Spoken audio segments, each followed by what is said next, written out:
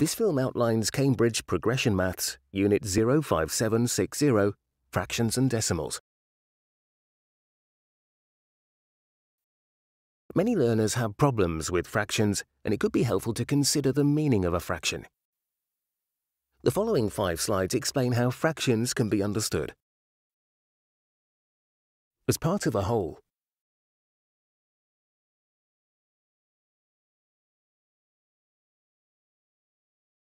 as a comparison,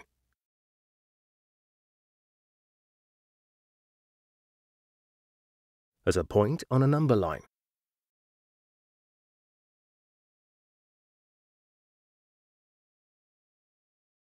as the result of a division,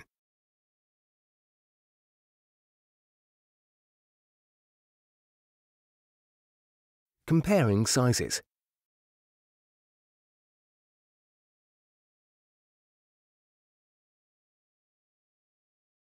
comparing measurements,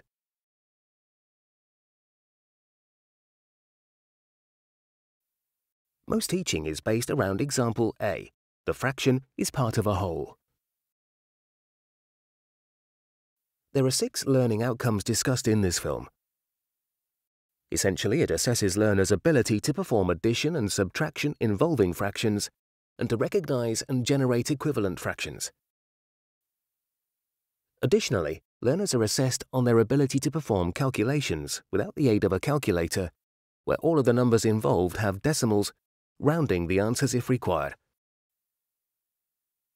Learners will also be assessed on their ability to order fractions and decimals.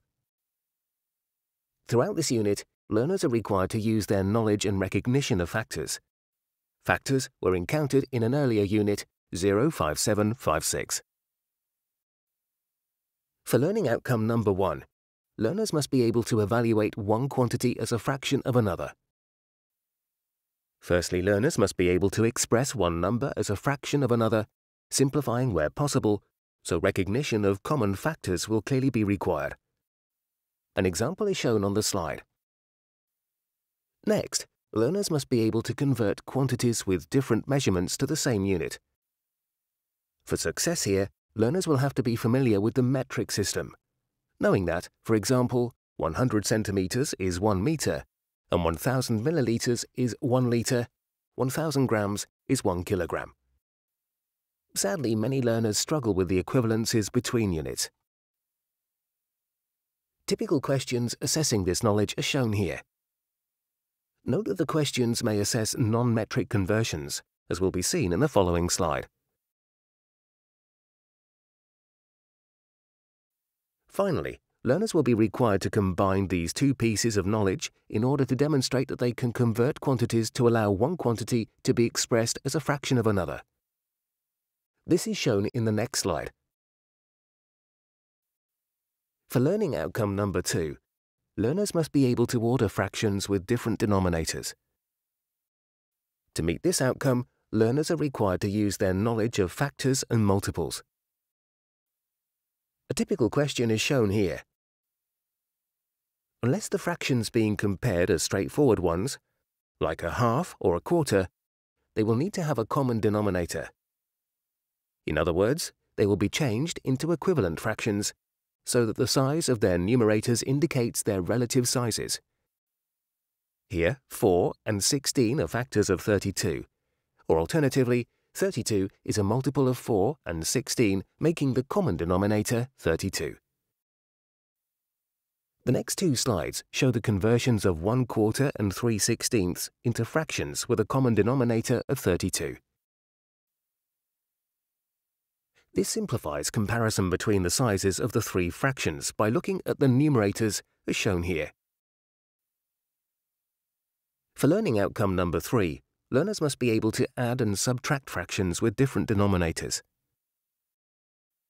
This builds on the knowledge used in the previous outcome, changing fractions into equivalent fractions in order to add or subtract them. Clearly, one cannot add or subtract, for example, 3/5 and 1 quarter, without changing both fractions into fractions with the same denominators. All too often, learners make the mistake of adding or subtracting the numerators and adding or subtracting the denominators as shown here. An addition and a subtraction calculation are shown in the next two slides.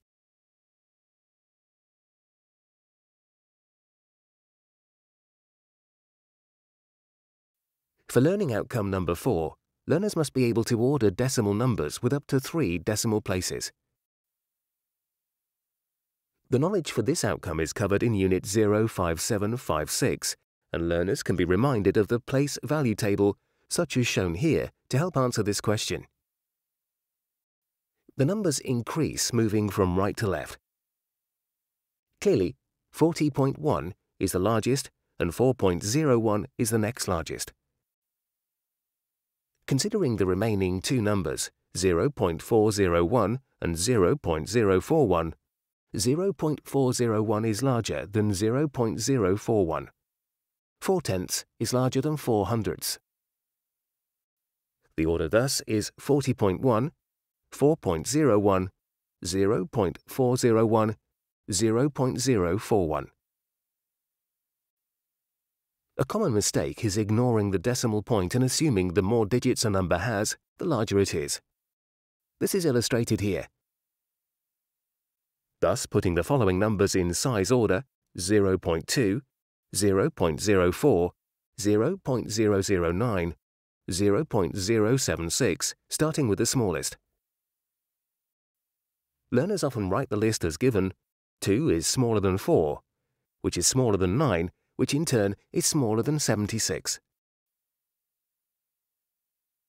For learning outcome number 5, learners must be able to perform calculations with decimals using the 4 arithmetic operations.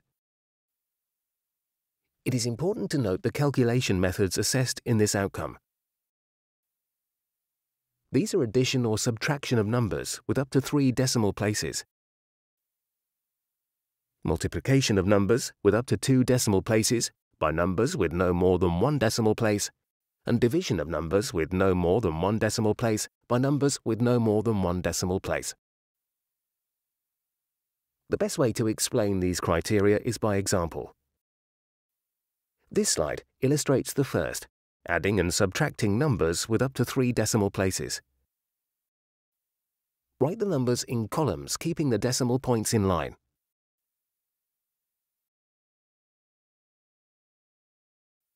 When multiplying decimals, there is a straightforward process to follow. Firstly, do the multiplication ignoring all decimal points. The digits in the answer will be the same as the digits in the final answer. Then count the number of decimal places in the two numbers to be multiplied.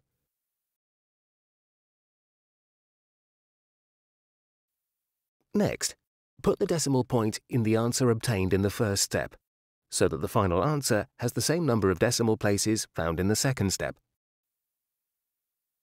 Finally, divide the numbers with no more than 1 decimal place by numbers with no more than 1 decimal place. Here, the simplest approach is to multiply by 10, the number you are dividing by, which makes this number into a whole number. And then multiply the number you are dividing into by 10 as well. This means that the answer will be unchanged. For example, 10 divided by 2 equals 5, and 100 divided by 20 equals 5. For learning outcome number 6, learners must be able to round decimal numbers. More specifically, rounding decimal numbers to an appropriate or given degree of accuracy. Learners must be familiar with the place value system as indicated by the column headings shown here. When rounding whole numbers, there is a procedure to be followed. Firstly, identify the digit in the column, identified by the question. Then, look at the next digit to the right. If it is less than 5, then leave the target digit as it is. If it is 5 or more, add 1 to the target digit. And finally, replace the remaining digits with zeros. The 3 examples here illustrate this process.